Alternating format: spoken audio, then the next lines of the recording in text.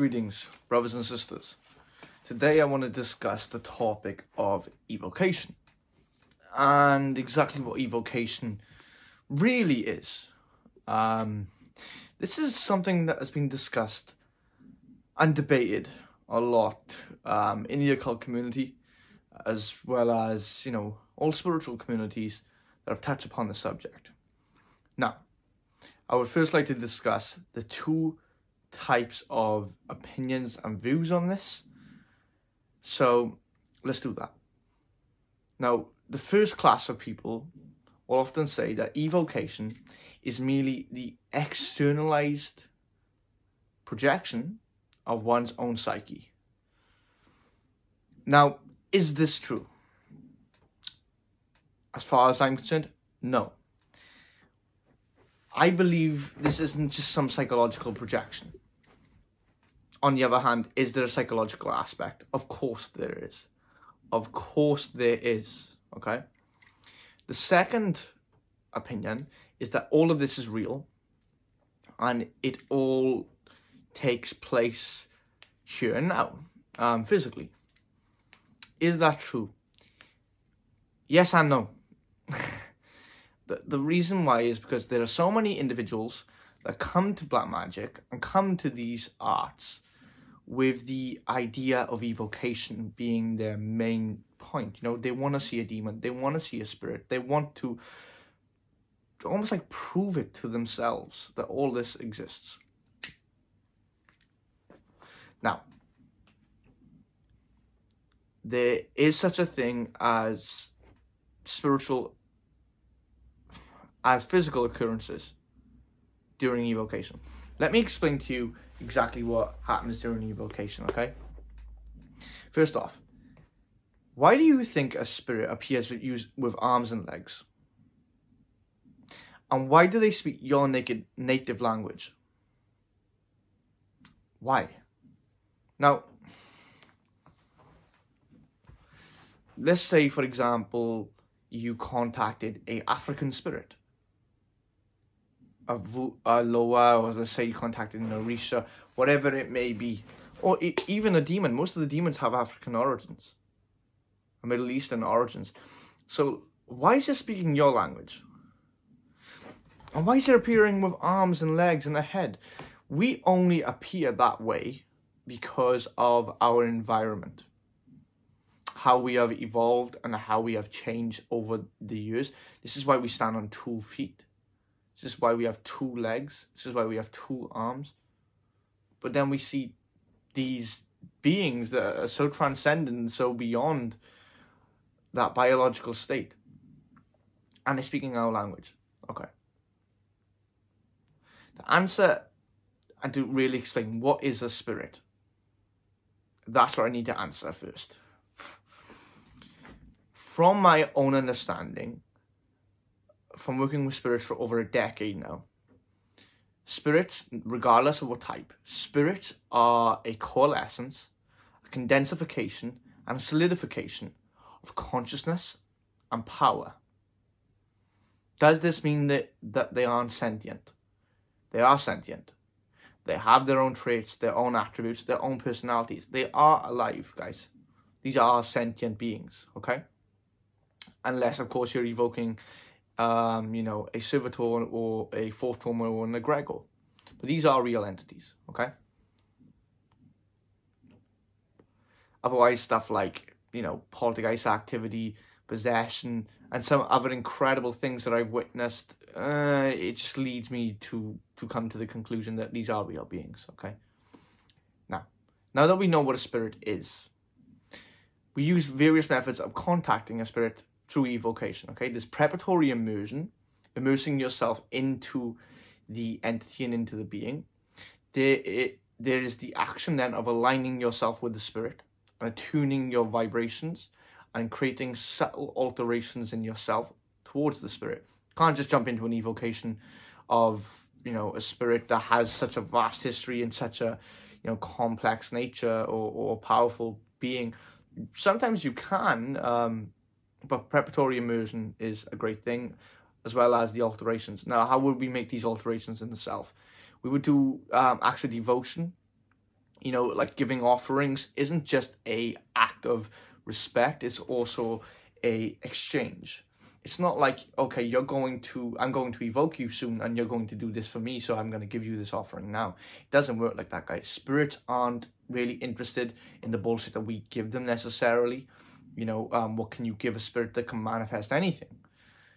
You know what I mean? So, so you giving an actual item, it's symbolic of you giving your energy, of giving something in return. And then as you make that transference, the essence of the spirit then comes to you, okay? Now,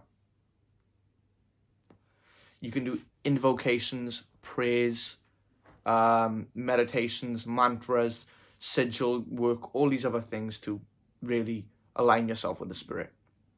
But anyway, let's say we skip through all that, yeah? You jump into the evocation, you summon the spirit, okay? You enter into trance, you make subtle contact with it through sigil gazing, through various other methods of energy work, through incantations, invocations, whatever you're doing, whatever your method is, okay? Then the spirit is there. Now, here's where novices fail. They will sit there and they'll start screaming and begging and pleading and they can't see anything, okay? Because they think this is the movies, you know, we rub a genie lamp and boom. Right there and then there's the spirit. The spirit is there. It descends upon you as an essence.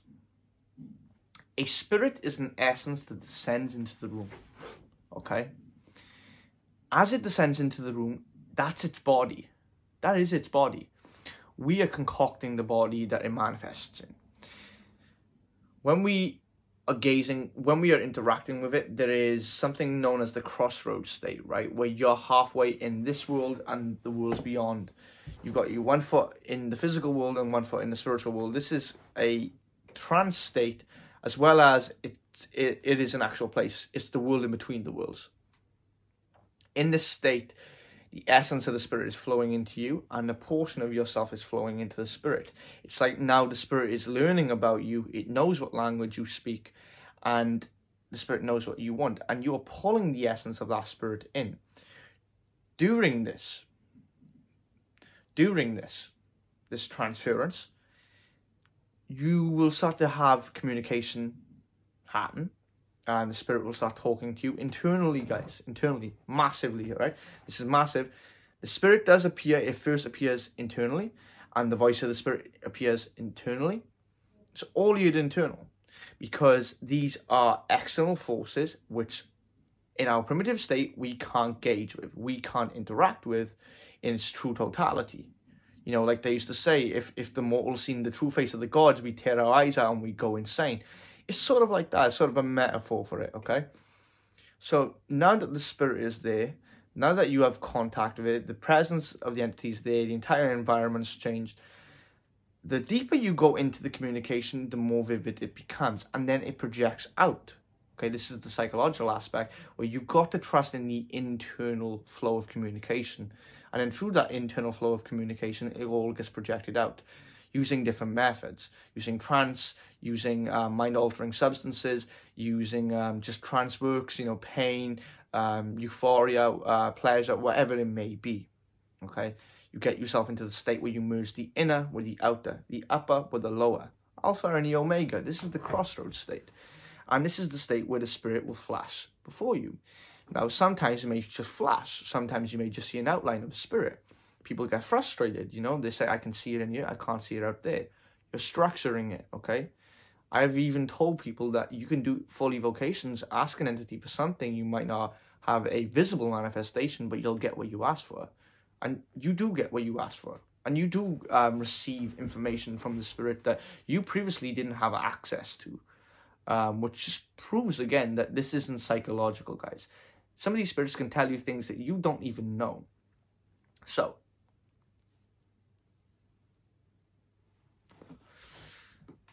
So evocation is pulling down or rising up or whatever a spiritual essence that we call spirits, demons, gods, angels, elementals, planetary spirits, the dead, you name it. We are calling it into an essence, and we are willing it to be condensed in one area. And as it condenses, we solidify it, and then we use our internal interface to interact with it. Our notions of language, our notions of communication will be picked up by this spiritual sentience, and then will be translated through our psyche.